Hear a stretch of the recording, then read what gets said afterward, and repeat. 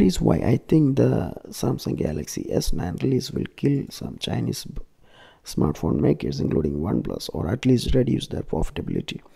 Because the Samsung Galaxy S8 was such a stunning device, and the price of the Samsung Galaxy S8 is around $500 to $600.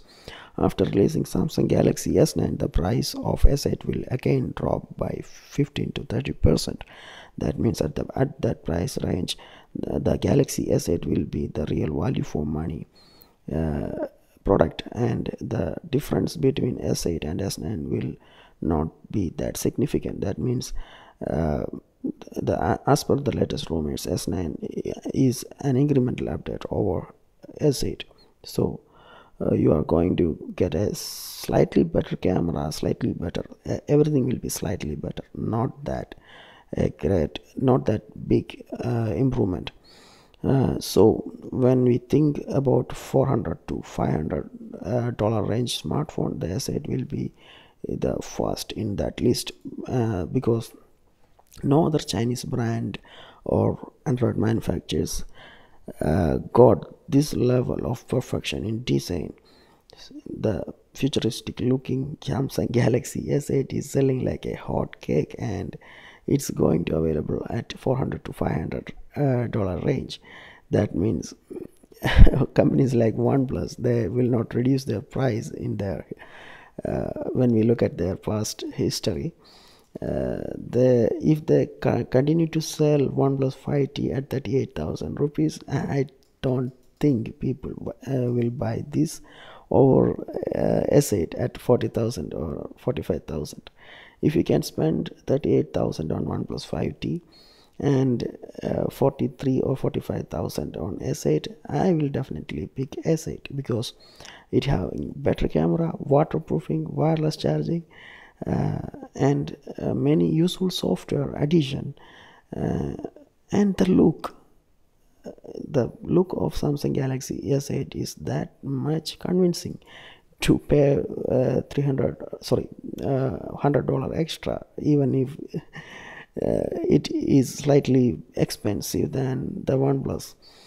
So I think OnePlus and other Chinese brands will reduce their price to compete with S8, last year flagship, after releasing the real flagship Samsung Galaxy S9 next month. Or they maybe bring OnePlus 6 with something unique. I don't know, but keep in mind, after OnePlus 1, the original flagship killer, there is no real flagship killer from OnePlus. They are just a mid-range decent phones. When we think about the performance and day-to-day usage, if you buy Samsung Galaxy S8 or S9, that will not going to make a huge difference, because the technology behind the S8 and S9 will serve almost same in everyday usage. Even my original OnePlus 1 is still performing very well for my needs. So the basic problems like lag and other performance issues is already ironed out from Android. So almost all mid-range and high-end phones will be work very well for next 2 to 3 years without any problem.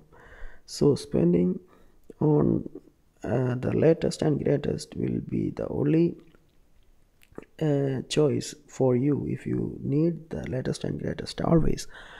Otherwise, if you are looking to save money, there is no problem to buy a last year flagship like S8 in 2018, because the S8 or S9 or OnePlus 5T or OnePlus 6 is going to be perform exactly same in everyday usage, because there is nothing new is going to come. Yes, slightly better camera, slightly better processor, slightly faster app opening, all those slightly features are not not good enough to attract new customers.